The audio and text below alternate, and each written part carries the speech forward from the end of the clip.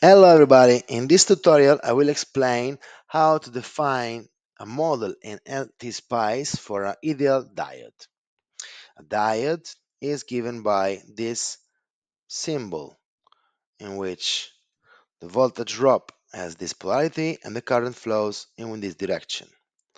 The relation between current and voltage is given by an exponential function, which is actually called the Shockley equation.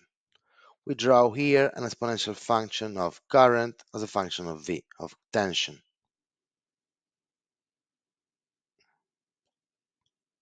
So we can write that E is actually proportional to exponential function of the voltage. More specifically, we should have more parameters here and expressing this relation with the Shockley equation. Anyway, this is the real diode, but actually if we want an ideal model of this component, we can approximate this nonlinear curve with two linear segments, so that we can approximate the black curve with the red curve, in which we have two linear segments.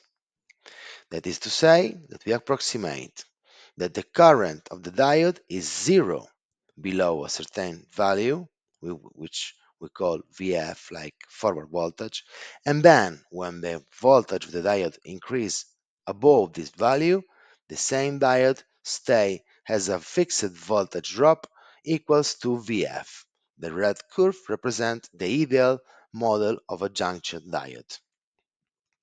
Let's write this here. Now we want to implement this in LT-SPICE. So we open a new schematics, we build a simple circuit in which we have a voltage source, a resistor, and a generic diode. We close the mesh, wiring all the components, and then we will define a specific model of the diode so that we have this behavior with the red line. We also add a ground here. And now we focus our attention on the diode. With the control button, we push the control button and right click on it. So we have this window, and here we define a new value for the name of this component. We call it my diode and push OK. And now with the SPICE directive, by pushing this button .op, we define the model relative to this component by writing .model my diode D, capital D, like the diode family, and then parentheses. And inside here we define some parameter. R on equal 0, which means that the series resistance of the diode is equal 0. This equals to say that this segment is vertical. Then we define R off equal 1 mega ohm, which means that when it's off, the impedance of the diode is 1 mega ohm.